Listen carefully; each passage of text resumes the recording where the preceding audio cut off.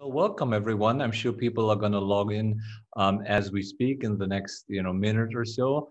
Welcome on behalf of the Humanities Research Fellowship for the Study of the Arab World to another webinar that we are yet again hosting together with the Arab Crossroads Studies program. We're very, very happy to welcome you to this format. I think it's the third event that we're pioneering in that particular remote format this semester, always following the usual format, an hour long.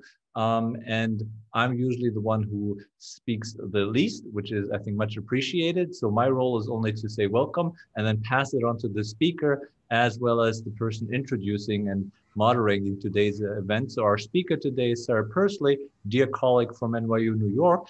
And our moderator today is Jonathan Shannon, visiting professor at NYU Abu Dhabi and associate dean in the arts and humanities. So thanks so much for joining, both of you, and I hope we have a wonderful hour. Thank you, Martin, and good afternoon or good morning or good evening to the attendees. And welcome to this inaugural webinar or seminar for the Arab Crossroads Studies lunchtime lecture series. We wish we could invite you for a lunch around our seminar table. That will have to wait for another semester. I'm really happy to welcome Sarah Pursley around our virtual table. We had initially planned to have her speak to us last spring, but circumstances prevented that. So it's my pleasure to welcome her today. Sarah Pursley, as Martin pointed out, is assistant professor at New York University in the Square. Prior to that, she had teaching appointments at Princeton University, the CUNY Graduate Center, and Queens College of CUNY, where at the Graduate Center is where she did her PhD work and where we were colleagues for a brief period of time. Sarah is an expert on the intellectual history of the modern Arab world with a special focus on culture and society in Iraq. She's focused particularly on the mid-20th century history, the age of so-called global development, and has a strong interest in economic development and modernization theory, theories of pedagogy, gender and sexuality, and a number of other issues related to secularism and religion, land settlement, and questions of empire that will be interesting to many of our faculty and students as well. She's here to present work on her forthcoming book, Familiar Futures, Time, Selfhood, and Sovereignty in Iraq, which is under contract with Stanford University Press, which, as we know, is a leading press in Middle East studies today. This work, as we will explore together, looks at various understandings of time and selfhood, secular and Islamic, and how they shaped interventions into the lives of Iraqis under the name of development. I will be taking questions to the Q&A button, which attendees can see at the bottom of their Zoom screen. And at the end of Sarah's extraordinary presentation, I will field those to her and let her respond. So thank you very much. And thank you, Sarah, for joining us today. Thanks very much, Jonathan and Martin. And I want to thank Huma also for inviting me to this originally, and everyone who's done a great job coordinating it, Raya and Alex and Martin and Monica. I'm going to talk about my book. The book is actually out from Stanford. It's called Familiar Futures, as Jonathan said, Familiar Futures, Time, Selfhood, and Sovereignty in Iraq. And I'm actually going to do a little bit differently than I've been doing book talks, partly just because I don't want to keep giving the same book talk, but also I want to sort of return to two American interventions in Iraq, minor interventions, not military invasions. Obviously, there's two of those we could talk about also, but I'm looking at an earlier time period. So interventions by American experts, education experts in particular, in Iraq in 1932 and 1952. I do talk about these in my book, but they're not the main way I frame my argument. I think, honestly, I'm a little preoccupied with what's going on in the US right now. So some of these questions are on my mind. And also, I think it might just be sort of a straightforward way to try to introduce what I see as my main argument to you, and think about the different meanings, or what I say in the book, registers for the title of the book, Familiar Futures, as a way to get at my argument. So I'm not just going to read from a paper, because that seems even weirder on Zoom than regularly, but I do have some notes, and I am mainly going to talk. I do have some slides, but probably most of those I'm just kind of saving for issues that may come up in the Q&A. So in 1932, a team of American educators arrived in Iraq on the invitation of the Iraqi Hashemite monarchy. Iraq had just become formally independent and joined the League of Nations. The Iraqi government was thinking about how to align this their political state with the semi-independent status it now had, and also was responding to the global economic depression, which was playing out in Iraq as mainly as an agrarian crisis, driving many rural people to the cities and so on. So they invited this team of experts from Teachers College of Columbia University.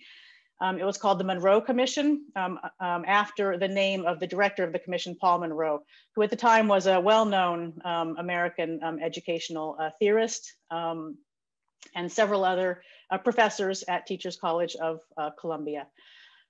So they were influenced by a number of American educational philosophies, and I'll talk about some of the other ones in a minute, but the main kind of framework was pragmatism, the philosophy associated with John Dewey, who also taught at Teachers College of Columbia University until 1929. I think he retired, so just before this, this commission. So the central terms they were using were education for real life, learning by doing, the child-centered curriculum. These were the central kind of keywords or concepts of pragmatism that they then applied in particular ways to Iraqi society and to the Iraqi education system. I could discuss in the Q&A if you're interested whether I think this is a use or a misuse of pragmatism, more associated with Dewey. I do have some opinions about that, but I'll leave that aside for right now. The main critique these experts made of the Iraqi school system was that it was, the curriculum was the same for all Iraqi children across the kingdom. And here's a quote from the report. They criticized the curriculum for being, quote, uniform for all schools, whether urban or rural, whether boys' schools or girls' schools throughout the kingdom, end quote. So in this quote, you get the two main differences that this commission was focused on: the urban-rural difference and the male-female difference. So what they argued was that girls in Iraq, this is one of the interesting things about Iraqi history that I look at, is that in 1932, girls and boys in Iraq had the same education. They were segregated in separate schools, but they followed the same official curriculum, the same examinations. Officially, the curriculum was the same for girls and boys. The Americans arrived and said, no, you can't be teaching girls and boys the same, you can't be giving them the same education. Girls need to be studying home economics for a significant amount of time they're spending in school. So that was one of their primary critiques.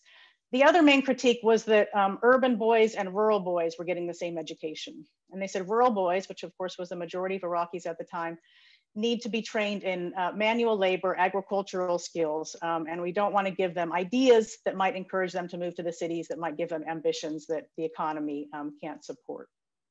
So those were the main critiques. This focus on home economics, which, in the United States in 1932, home economics was a required field of study for all girls in American public education. Home economics, for those of you who don't know, focused on teaching girls, home management skills, household budgeting, cleaning, cooking, raising children, health and hygiene, child psychology, all skills associated with being a mother and a housewife. So this is the first meaning of my book's title, Familiar Futures. It refers to the centrality of ideas about family life, about gender roles, about childhood and raising certain kinds of children, for ideas about modern futures, and especially economically developed futures. Because the Monroe Report was specifically arguing that these reforms were necessary for, to quote the report, the economic development of Iraq's natural resources and the development of a national consciousness among its youth. And one of the things my book is doing is looking at the coming together of different concepts of development in the interwar period that by 1945 would coalesce into the post-war concept of economic development. So that's the first meaning of Familiar Futures, or what I call the first register of the title as I intend it. I'm actually giving it in a different order than I do in the introduction of the book, so we'll see how this goes. The other,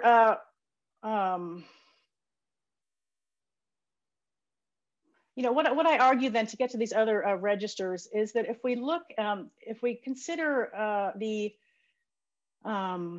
concepts of temporality or of time that are manifested in a lot of these modernization and economic development discourses, specifically in relation to ideas about gender, family, and childhood, that has helped me sort of explore paradoxical aspects of modern conceptions of time more broadly.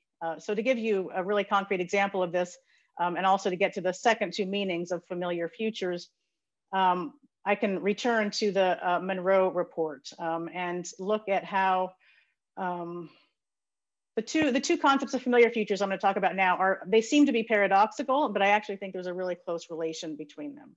So on the one hand, the report's recommendations on girls' education, girls need to study home economics, recalls Uday Singh Mehta's analysis of the futuristic orientation of liberal discourse in relation to European imperial power over the non-European world. So I don't want to throw long theoretical quotes at you, so I am going to bring up a slide here to share the screen.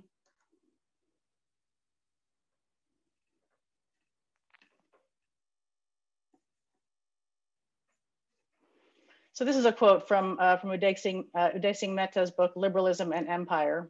He's talking about liberal discourse and its role in imperialism and European imperial power. And he asks, but what is the perspective from which experience appears irredeemably provisional and incomplete? It is one in which experience is always viewed and assessed from a future point. It is on account of this futural perspective that one can know or claim to know the experience's future history, its process of gestation into another stage of life.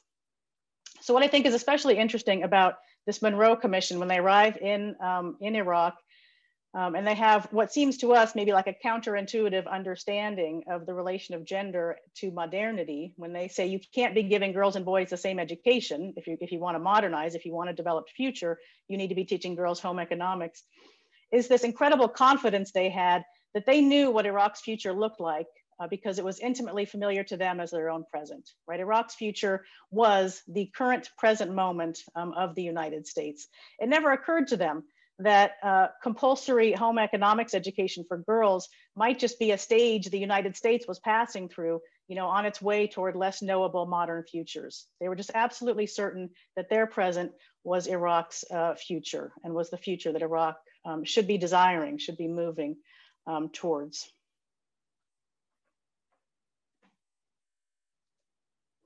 So that's my second meaning of familiar futures, is the future that's familiar because we all know what it looks like. It looks like the present of the West, in this case of the United States in 1932. Then the third meaning of the term familiar futures, also we can return to the Monroe report. Actually, I'm just going to read from page 80 of my book for just a few sentences. This is all from chapter 3 of the book. So on the other hand, after I just discussed that, familiar futures as the future we all know about, it's the future of the industrialized West. On the other hand, the Monroe Commission was clear that Iraq's future might and indeed should look very different from the present of the United States.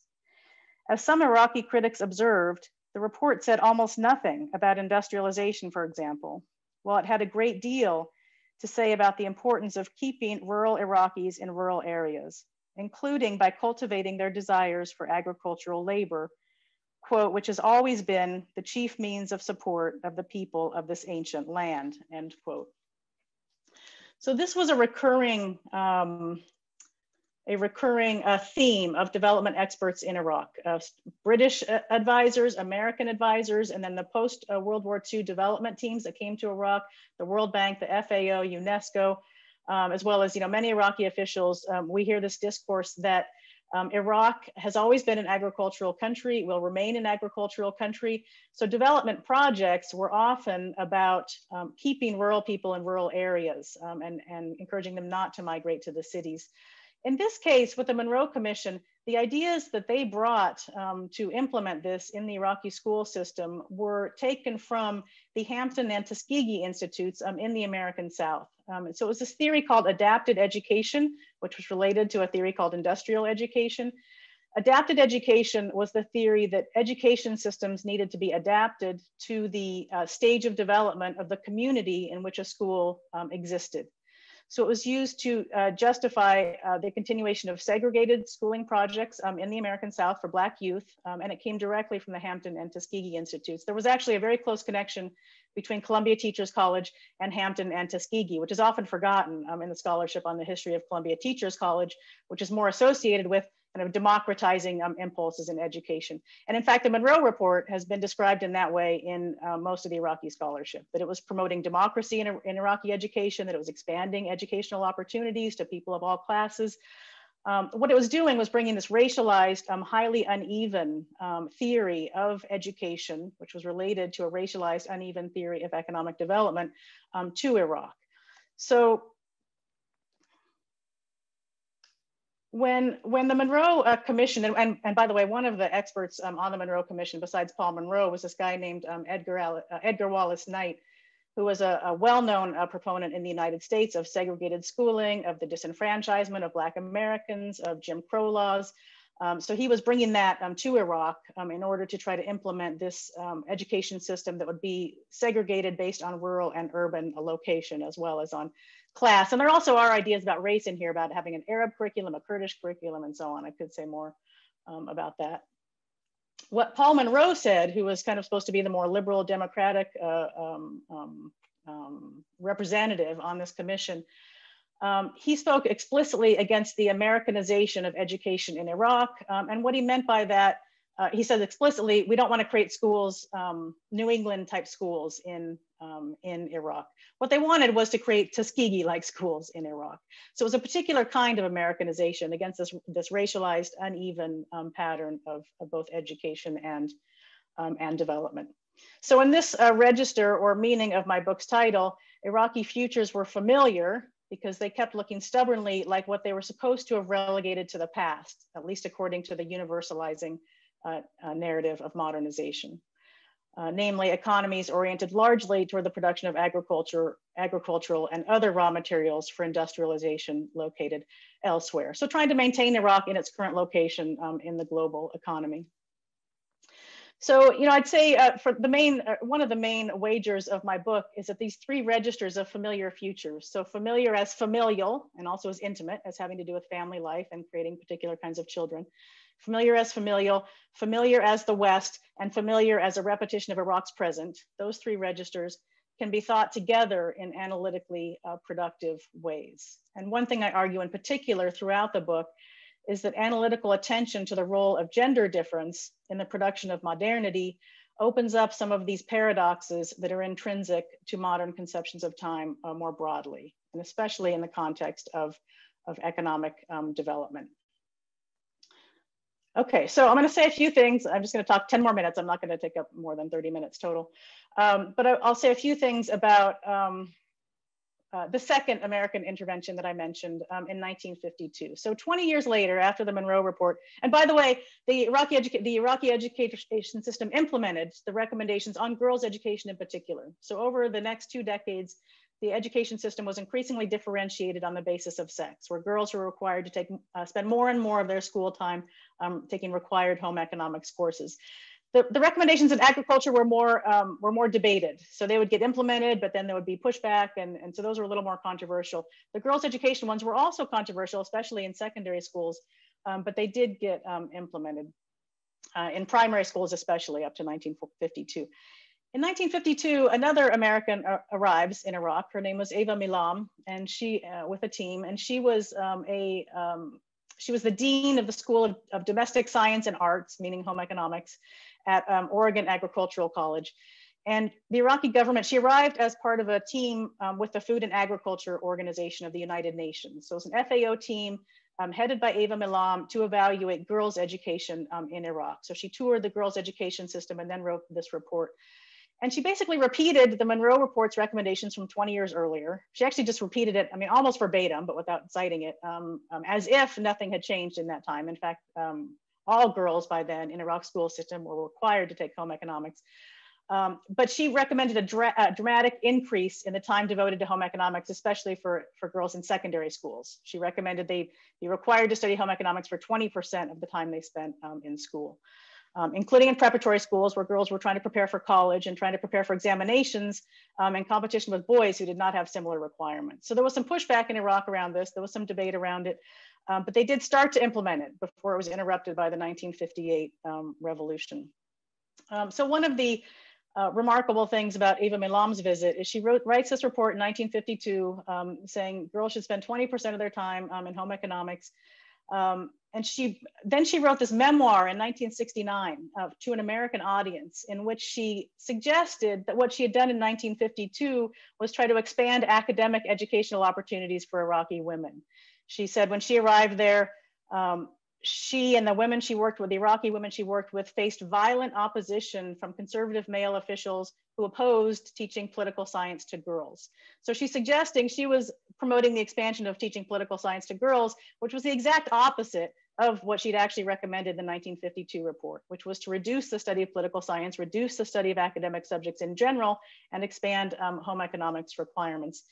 The main reason I'm bringing this up is just to, to point out that what happened in the meantime between 1952 and 1969 was the second wave feminist movement in the United States, right? Where home economics was no longer considered a marker and an index of modernity. It was now considered a marker, an index of backwardness, right? And 3 years after that, in 1972, Title IX would be passed, which would make illegal sex-based educational requirements in public schools, which would make home economics requirements for girls illegal. So my point here is that between 1952 and 1969, neither the use of women's status to index a nation's modernity, nor the relative locations of Iraq and the US in that sort of resulting temporal spatial map of the world, neither of those things had changed. What had changed were American conceptions of progress and modernity. So she had to try to reverse her narrative exactly, even though it was actually just a lie in relation to what she had recommended in 1952. So, I think, these ideas of modernization and of gender and of women's equality, continue to influence the scholarship as well as of race. Everyone knows that in the 1930s, the United States was a country, society, founded on racism, built on racism.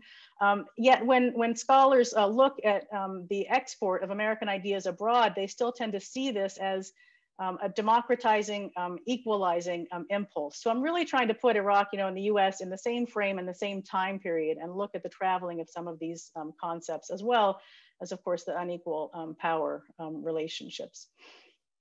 So I didn't think I'd get to many slides, and I didn't, but I will just spend a few minutes just pointing towards kind of where this is going. This is in one of the early chapters. That's chapters 3 and 4. I look at those two American interventions. And they're just a small part of the story. They're not the main event. The last 2 chapters and 3, if you count the epilogue of the book, focus on the Iraqi Revolution of 1958. And what I'm really interested in here, as throughout the book, is some of the paradoxes between mobility and immobility, change and stagnation in modernization and development projects, and then in a revolutionary discourse around the 1958 revolution.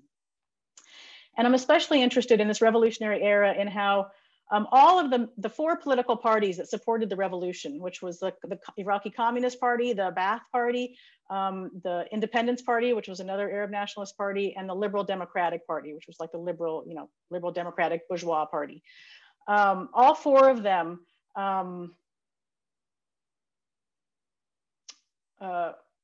even though they were fighting really seriously over major issues, and the Baathists and the communists were killing each other in the streets by the end of the revolutionary era, there was a widespread consensus around the revolution's main goal as economic development, understood in a particular way, and they agreed to a significant extent on how it was understood, even the communists and the liberals. And the need for the government to intervene in the intimate lives of Iraqi subjects, of Iraqi citizens, in order to produce economic development.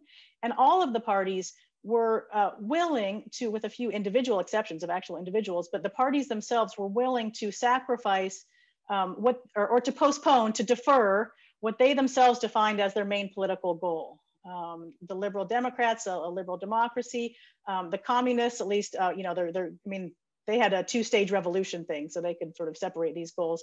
But ultimately, you know, they wanted a socialist society. The two Arab nationalist parties, of course, wanted Arab union. All of them, to some extent or another, were willing to suspend or defer those goals, and none of those goals were ever achieved. So none of the parties ever achieved what they described as their main goal in Iraq, not in 1958 and not ever. For this idea of economic development, which in many ways was, so on the one hand, the political goals are deferred in the name of economic development. On the other hand, even economic development in many ways is constantly deferred. So one of the things I look at is the role of ideas about children, about the family, in these projects of perpetual deferral of certain political goals. And I don't mean that people made some rational choice if they could have made some different choice. You know, obviously there's all kinds of factors going on here, but I am looking at this a deep kind of commitment to asking a military regime to intervene in people's personal lives, even among parties who in theory supported democracy, were against military rule. And I really want to look at the role, and it's just one factor, of course, but the role of this willingness to ask the military government to intervene in people's lives to the perpetual deferral of their political goals. On the other hand, and I'll just pull up a slide real quickly here, I got 2 minutes left. I also look in the book, and this is really in the epilogue, but throughout the book, I also look at ways in which Iraqi nationalist narratives or Iraqi nationalist imaginaries contested and disrupted what I consider to be this linear modernization narrative that appears to be yearning for this change, yearning for a changed future, but ends up constantly deferring the change that it says it's yearning for, which is my critique of the linear modernization narrative throughout the book. And one of the ways in which they challenged it was by drawing on Iraqi and or Islamic, different kinds of local understandings of time and temporality that did not end in a single universal fixed future, like the kind the Monroe Commission had in mind as their own present. So this is a well-known monument, the Monument to Freedom, by the famous Iraqi artist Jawad Salim. And it's usually read from right to left, like a line of Arabic text. So it starts with some kind of uprising here, maybe the 1920 revolt against the British occupation. This gets read in different ways. There's many historical scenes in here. The nationalist movement up to the revolution of 1958, and then this peaceful, prosperous, and developed future. That's the main way of reading the Monument to Freedom. I started getting obsessed with different Iraqi art critics writing in Arabic about this monument, which they've done in a really interesting way for decades, about different ways we can understand its depictions of time. We can see it, for example, as not this linear narrative, but as a circular narrative, where this is the revolution is the center, and the past and the future. You can see this whole thing as a spoke of a wheel are rotating around the revolution. You can read narratives reminiscent of Ibn Khaldun in here, where tribal rebels overthrow a civilization and it advances up to a certain point, and then the thing gets repeated. So in some ways, this was building on, and I look at other Iraqis who are thinking in this way of this sort of ideas of cyclical or repetitive history that would actually allow for repeated revolutions rather than this future that is static and constantly deferred. So I have a lot more I could say about this monument, and I do have some more slides, but I just wanted to gesture at actually what I call the fourth register of familiar futures, which is futures that are familiar because they have some connection to the present and they might actually be realizable. So this, I'm looking more positively at different kinds of futures people were trying to imagine that did not have this problem of perpetual deferral. So I'm going to stop there and open it up to comments, questions. Oops. Oh, well, might as well. I got you on here now. I don't know if you can still see. That's the Monument to Freedom recently in one of the protests that's been happening, or maybe it was a year ago, in Iraq at the time. So that's the monument in its context. Could you still see that? Was I still sharing? No, I'm lost. Okay, great. I see what happened. Okay. All right. Wonderful. Thank you so much, Sarah. That was excellent. And I think participants, if they had the button to show the applause icon, they'd be doing it en masse. That was fabulous. I just want to take a moment, not only to thank you for that excellent talk, but to remind our audience members that I misspoke when I said that the book was forthcoming, and Sarah corrected me properly. It actually came out well over a year ago from Stanford University Press. And I'd like Raya to share the screenshot of the Stanford University Press website so people can figure out where to find it if they'd like to order it. So Ryan, if you could do that, please, that would be helpful. We also see that the book was honorable mention in the 2020 Association for Middle East Women's Studies Award. So that's quite good news. Here we go. So look at that website. Buy this book. That's an order right there. You can see it's not, they forgot the exclamation mark over there on the side. Buy this book. It's excellent. And we're quite pleased that it's fully out. I was reading an old text, and so please forgive me for that. Okay, so I'm sure lots of questions out there. We already have some coming into the Q&A. If you have some questions for our speaker, please click on the Q&A button down there and fire away. And I've got some questions of my own, but I want to defer to our members first. We already have one from our student, Alejandro Gomez, which you to some degree have answered, but I'd like to read it anyway. He says, was there any popular backlash in Iraq against the educational curricula proposed by American scholars? In addition to perhaps the leadership, or was there popular resistance to it? Yeah, that's a really good question. I mean, first I'll say just a little bit more about the non-popular resistance, sort of intellectual resistance. Right. I mean, one of the more well-known, probably the most well-known was from Sati al-Husri, who was an Iraqi Arab nationalist, but also Iraqi, I think Iraqi nationalist too. He's partly, anyways, that's a different topic. He was often called the father of Iraqi education. He was a director of Iraqi education in the 1920s. He was really instrumental in creating the Iraqi education system and the nationalist curriculum of the education system. He was totally against the Monroe Report and wrote these really devastating critiques of it. And he focused especially on the recommendation that rural boys should only be taught agricultural and manual labor skills. He really thought that all Iraqis should have the same education, and they should all have a right to sort of intellectual kind of education, in addition to learning, future vocational skills. So he really pushed back in the Monroe Report.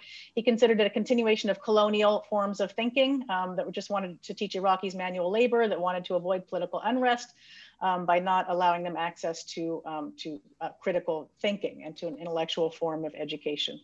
So he wrote some really important critiques of the Monroe Report. He was less critical of the recommendations on girls' education, but he did say girls should receive an intellectual education. They should learn sciences. It shouldn't just be home economics, but he did concede that more home economics was necessary.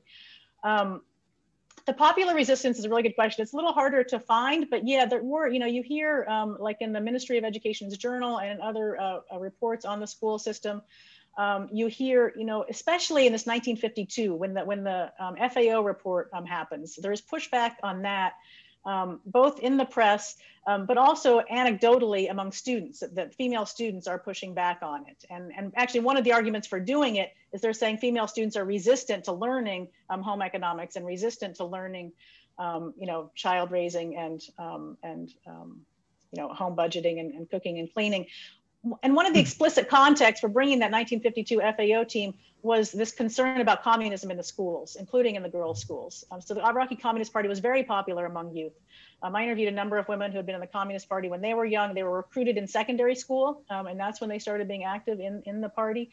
So this was a serious concern of the authorities, and the argument was made all the time in the Ministry of Education journal, that one reason we need to be teaching girls home economics is because they're out trying to overthrow the political system and joining the Communist Party. So there was often the initial projects were already a pushback against political unrest, and I argue that throughout the book. That's a really good question, thank you. And it is hard to find, really specific sources on the popular pushback outside of the kind of intellectual press-based pushback. Good, thank you for that. We've got another question coming in from Sarah Farhan, who says, in her research, I found that conversations about co-education emerged when women were granted access into the local medical college in 1933. I'm wondering if you've come across anything in your research that predates 1933 regarding educational initiatives for women. Predating 1932. 33. I mean, there's certainly a lot of debates and discussion through the 1920s about expanding girls' education. There are questions of whether Sati al-Husri, even though he's a modernizer and a promoter of women's rights, whether he's doing enough to expand girls' schools in particular. coeducation, I'm not familiar with the debates on coeducation in particular about bringing girls and boys into the same schools in the 1920s. That I don't know. But there are certainly debates about expanding girls' education, about where we're going to find female teachers and so on. Good, thank you for that. Other questions, please leave them in the Q&A. I'd like to ask a question related to, oh, here's one coming in from Masha Karasarova, faculty member here in history. I'm going to enlarge this because it's a long question here, so I want to be able to read it. Okay, so can you please speak more about who invited the Monroe Commission in the first place and why they were invited in 1932? In the 1930s Depression era, usually associated with isolationism in the US, whose idea was it to advise the Iraqi Ministry of Education, and why Americans as opposed to, say, the British, who were still in control in the region? Also, she would love to hear more about changes in educational programs after 1958's revolution and who or what ideas were driving those changes. Okay, there's a lot in that. I'm not sure I can get to all of it, but those are great questions. So who invited the Monroe Commission? So there was already a split developing in the Iraqi education system that would become a really strong divide between Saty al-Husri and some of his friends and this new cohort of American educated educators in Iraq. And in 1932, one of those who had become very important in the Iraqi education system, and he actually eventually became a prime minister, was Muhammad Jamali, who was a student at Columbia Teachers College in 1932, getting his PhD in education. And so he is widely assumed to be the one who arranged this invitation, which came from the Hashemite monarchy, probably through al-Jamali. And he was actually on the Monroe Commission. So he was the one Iraqi on the commission. He wrote the chapter of the Monroe Report on Bedouin education, which was the topic of his dissertation. Paul Monroe was his dissertation advisor. Okay, so that's probably the really direct connection. Eventually, Jamali and Hosri end up in a huge debate over the Monroe Report, especially, and the recommendations within it. And the whole future of Iraqi education system. And a few years later, al-Husri leaves the Ministry of Education altogether and goes to the Ministry of Antiquities, which is related to this dispute. So that's, Columbia Teachers College, in terms of American interventionism, Columbia Teachers College had a program for international students. It's the title of it's escaping me right now, but it was a program within Columbia Teachers College for international students. And Columbia Teachers College made agreements with governments around the world. China was really big. There were a lot of Chinese students there. Iraq was big. There were quite a few Iraqi students there. So they made agreements with governments that they would send their students to Columbia Teachers College, and then the students signed agreements. They would go back and work for the Ministry of Education for a certain number of years. Columbia Teachers College was explicitly training these students in projects that I talked about connected to the Hampton Institute. In fact, they would send them to the Hampton Institute for the summer, and they would work with Black youth, in the Hampton Institute and in these segregated schooling projects in order to bring those ideas and practices back to their home countries, Iraq or China or whatever. So, this wasn't an explicit, it wasn't a US government initiative, but it was an education initiative that was, not isolationist. It was about bringing, already about bringing American education know-how to other countries. Paul Monroe, by the way, was on the, what was it called? The inquiry after World War I. Woodrow Wilson put him on the inquiry, which was in charge of evaluating the post-war settlements and trying to come up with a valid American role in the post-Ottoman world, in the post-war settlements after World War I. So Paul Monroe had been involved, with thinking about education in the Middle East, specifically in terms of America's role in the world since World War I, and even before he was involved in the Philippines and other things. So thinking about Americans' educational mission to the rest of the world. So I don't know if I'm going to get to all these questions. The post-1958, that's a long story too. Home economics stays in Iraq. I couldn't, because I wasn't really focused on home economics in particular in that time period. Eventually the FAO and the UNESCO projects that I look at leave Iraq. They're there for, UNESCO leaves earlier. FAO is there for a little bit and then they leave. But home economics continues in Iraq through the decades. Might even still be taught there. I'm actually not sure about that. So I'm not going to say more about that because I'll be making stuff up at this point. But yeah, thank you. That's fascinating. Thank you. There's another question in, but I just wanted to point out that when I was in middle school in the 1970s, home economics was still taught in suburban Detroit. And I wouldn't be surprised if they still taught it there. So that this educational model, the racialized model, certainly didn't work to promote democracy in Iraq, but it also didn't work to promote it very well in the United States either. Here's a question from Huma Gupta, one of our humanities research fellows, and also an expert on Iraq. She says, thank you for the talk. She's wondering if you could expand on the Monroe Commission's racialized recommendations regarding different curricula for different groups in Iraq. Which groups were identified and how did these proposed curricula differ? Were Black Iraqis one of these groups or were they subsumed within other groups? And were any of these recommendations actually implemented? Yeah. So it was not actually in the Monroe report. It was a different project that was pushed by Mata Akrawi, who was another one of these guys who was educated at Columbia Teachers College, and he finished after Jamali did. And he also became the Director General of Education in Iraq later on, and then he went to work for UNESCO. But and so he was closely attached with, this circle of the Monroe circle. I'm not sure if Monroe was his advisor too, but possibly. So he proposed 5 different public school curricula for Iraq for, let me get this right, urban. So it's for urban youth, rural Arab youth, rural Kurdish youth, and what are those 3? Urban, rural Arab, rural Kurdish, Bedouin, so Arab Bedouin, so peasant Arab and Bedouin Arab, and then girls, all girls, no matter where you were, would have one curriculum, and then the boys were differentiated according to race and location, urban versus rural location in Iraq. That was not implemented, and Al-Husri was totally against it. He really wrote a strong critique of that. I really talk about it in terms of this interesting. As one example of a way in which girls' education was imagined by these reformers as homogeneous, while boys' education was increasingly differentiated. So there was the sexual differentiation, but then girls' education was universal everywhere, once you were on that side of the gender divide, whereas the boys' education was often imagined to be differentiated. And that there was other examples of that too that did at least get implemented temporarily, like in girls' schools. For a while, they just eliminated the literary and scientific tracks for girls, and all girls were required to study home economics and would have some joined literary and scientific training otherwise. Whereas in boys, they divided up literary and scientific into like 4 or 6, I forget, total categories.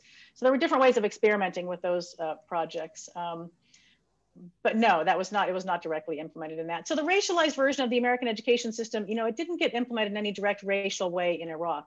I think the way it gets implemented is this differentiation between rural and urban schools. So they're really implementing it in terms of a social geographical location. If you're in a rural area, then this industrial education model taken from Black schools in the South, then it applies to you. Right. Can I ask a little follow-up question? Were there parallel private educational missions going on, for example, Protestant and other Christian or Jewish, or even the Kutab system, the Katatib, at the same time? Yeah, I didn't do research into sort of the gender, the feminine domesticity models in those places, which is the focus of this chapter on the public schools. But definitely, home economics education is originally, it's expanded around the world through Protestant missions in the 19th century. So definitely in Iraq, they would have been teaching that. Even in the 1920s, where when the national public education system was uniform for girls and boys, I'm sure that in the Protestant schools, they were still teaching home economics, but I haven't actually done research on it myself. But the private religious schools, were important, were big in Iraq, and there were all kinds of debates in the 1920s about how and whether to incorporate them into the public school system. The British were funding all of them, including the Muslim schools. So the British were funding private religious schools. That was a debate also. Yeah, I'm gonna stop there instead of, yeah. Great. Are there other questions for our guest speaker here today? I have another one. I'm just wondering if you can talk about 2 things. One, your sources and methods for this. Did you look at educational materials? I know you mentioned interviewing people. What are, just for our students and other faculty who might be interested in researching such a topic like this, which is fascinating, what sort of methods did you use and what sources were most important for you? And what sort of sources did you find important that you didn't expect to be important? Yeah, that's a great question. I do talk about that in the introduction. Of course, Iraq was a challenging place to do research on. And when I was writing the most of the research I did this came out of my dissertation. So mostly I wrote it when I was working on my dissertation. I didn't go to Iraq to do research. It was during the US occupation. And really, I wouldn't have been interested politically in going to somewhere during a US occupation, even if I had funding, which I couldn't have found anyways. But as I say in the introduction, partly because there's just so few works on Iraq, there's a lot of sources that are available outside the country that have not been accessed or that can be reinterpreted, that have not been interpreted in ways that, that stand up very well, in my opinion. So there's still a lot of work to be done on the sources that are available outside Iraq. And also, you know, a country that's been at war for 40 years, basically, I mean, almost continuous war for 40 years since the Iran-Iraq War in the 1980s. A lot of the sources are in exile too. You know, a lot of people are in exile and a lot of sources are in exile. So it took some traveling around, you know, Beirut, London, California. I did research at the Hoover Institute. That was before the Bath archives were there. It was research into the, you know, it was a Cold War Institute, American Cold War Institute. So they were collecting all the leftist periodicals in the 50s and 60s. So they had like a, you know, complete collection of the communist newspapers. So it took some traveling around to find the scattered sources, but I did a lot of work in periodicals, which again, you know, sometimes I'd have to go to multiple places just to find a complete collection of a periodical. And then I ended up, you know, partly, you know, I'm not sure if I'd been able to go to Iraq, if I would have ended up focusing so much on the development expertise as I did, but I ended up doing, you know, work in development archives, like in Europe, in the UNESCO archives, for example, because UNESCO had this big land settlement project in Iraq where they were teaching peasant women home economics. So that really got me thinking about this as a rural economic development project, which is very different from how, you know, gender history has worked in the Middle East. Most of it focuses on the interwar period and is looking at sort of the bourgeois nationalist discourses. After World War II, everything is about economic development. Everyone is making their arguments in terms of economic development. So looking at these development sources was really useful for that, and probably the least expected in terms of my original plan. And then, you know, I did a lot on interlibrary loan. I mean, you know, and I did, you know, some of the chapters are based on a single source, a single text, broadly understood, like the epilogue is on the Monument to Freedom, but I'm also looking at Iraqi art criticism on that monument over the decades. One chapter is based on a law, the Iraqi Personal Status Law in 1959. You know, we know very little about Iraqi legal history. These are sources that are available anywhere, the laws. And, you know, to evaluate those and write histories of those is just wide open for people to work on. So I have one chapter that's on this Iraqi Personal Status Law, which was a really major source of debate and conflict during the revolutionary era from 58 to 63. Many historians have said it was one of the factors behind the success of the first Ba'ath coup in 1963, because the Ba'athists were, even though they were secular nationalists, were able to get both the Shia and the Sunni religious authorities temporarily on their side against the Iraqi Personal Status Law, long enough to implement this coup. And then they, you know, killed off all the communists and other leftists. And that was the beginning. I mean, it's up and down. It's not the Ba'ath Party the entire way through, but that's the beginning of that period of time. So, you know, people had attributed a lot of importance to this law, but no one had actually really looked, very few people had actually looked at the law and the conflict over it. And I found a lot of surprises in, you know, I got really interested in critiques of the law, which I wasn't expecting to. There were some really interesting criticisms of the law. And so, you know, looking, I mean, that chapter is not just it's not just one source, the law, it's the law plus all the public debates around it. In the revolutionary era, also, I look at this conflict over a women's literacy project that communist women were running, that again was a major source of debate in the revolutionary era. The Baathists were using it to criticize the communists, and then the government used it as the excuse for shutting down the communist newspaper, which was the widest circulating daily newspaper in Iraq during the revolutionary period. The government shut it down because of this conflict of communist women going into rural areas to teach women literacy. Nobody had talked about that. You know, it was all over the media, but just no one, I guess, had been interested. So there's a lot to do in Iraqi history without necessarily needing to go there. Now I really need to go there because I'm working on the 1920 revolt and there's archives in Najaf I really need to see. But really writing the book, you know, I had plenty of sources, you know, outside Iraq. So really, you know, it depends on what you're doing, of course. Yeah, thanks for the question. That's great. And students take note, there's a lot more that can be done, especially particularly in the legal history that was just mentioned. Are there other questions? Type them in. Speak now or forever hold your peace. I have another question as well about your current work and your next book project, which is I won't say a deviation, but a movement away from some of these issues, but also continuity with some of the others. Want to talk a little bit about where you're headed? Sure, and that actually has changed since I wrote about it, probably in my faculty page or wherever I've written about it. So originally I wanted to write the second book, I mean, until recently, on land settlement projects in Iraq and maybe comparative to other parts of the Middle East, like Jordan and possibly Syria, specifically in relation to gender. So I have this chapter that looks at the creation of family farms as kind of a way of settling displaced peasants, rural people onto these fixed family farms instead of preventing them from running to the cities, right? And joining the Communist Party in the cities. Again, this was a very political project. It ends up destroying the environment because they're based on these family farms that require intensive methods of agriculture. They don't create a drainage system, which means the land all turns to salt in 20 years. They knew that was going to happen from the beginning if they didn't implement a drainage system. It happened exactly as predicted.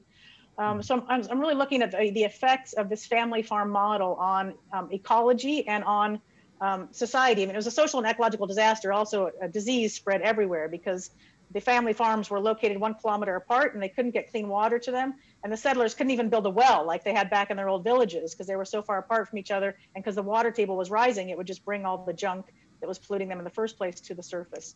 So it was a disaster. And yet some development agencies, including the US .4, kept pushing for this isolated family farm model, even after this Dujela project, which was the, what's the term, which was the experiment, the pilot project for this family farm model in this region. So some development agencies kept insisting on this family farm model. So I was interested in exploring that and following the future history of that family farm model in an environment and a context where it seemed to be a complete disaster. So I wanted to bring family history into conversation with development and environmental history. Now that I've said all that, I'm actually not even doing that. I think I've gotten, someone else could do that, and I do have ideas about it. I do make the argument, in that chapter, so I'm not sure I have a lot more to say about it. What I've gotten interested in is the 1920s. And the chapter 1 of the book is on the Mandate period. It was not in the dissertation, it came later. I didn't really do a lot of primary research for it. It's really engagement with secondary scholarship. I was trying to kind of lay a context for the later part of the book. But that chapter to me is the one that's bugging me. I've opened a lot of questions that are not answered for me, that are troubling me in different ways. So I really am going back to Iraq's formation, around 1920, the 1920 revolt, and situating that revolt in the context of some of this global 1919 scholarship, this wave of anti-colonial rebellion, across Asia and Africa after World War I, connecting it to an earlier revolt in Iraq, the Najaf revolt of 1917, 1918, and really trying to situate Iraq more within global and regional history in terms of anti-colonial rebellion. And then also look at the British response to those revolts and its influence on the whole legal architecture that the British created in the Mandate system. So military law, criminal law, personal status law, how these different legal, this kind of pluralistic legal system worked to contain various forms of rebellion. So that's actually where I've been going in my current work, which is quite different from what I've been announcing on my website. So, yeah. That'll be the 3rd book then. Yeah, right. That sounds fascinating. And I hadn't heard this expression, the global 1919, but I just taught the 1919 Egyptian Revolution in the class and just think, yeah, of course, it makes a lot of sense, even in thinking in terms of Syria and what was going on at the same time. So excellent. Are there other questions or comments? Students, speak up. Now's your turn. They're all busy eating their lunch, their virtual lunch. Well, if there are no more questions, I want to again thank you, Sarah, for joining us and for participating from a distance. We wish we could have had you here with us in person, and we hope to be able to do that at some point in the not too distant future. And so we'll be in touch with you about that. A notice to the speakers is that we will end the webinar immediately after the recording stops. So just be patient. And again, a big round of virtual applause for you, Sarah, and thank you again for this extraordinary talk. Thank you, everyone, for coming. I know we're all busy and preoccupied with many things, so thanks, and thanks for inviting me.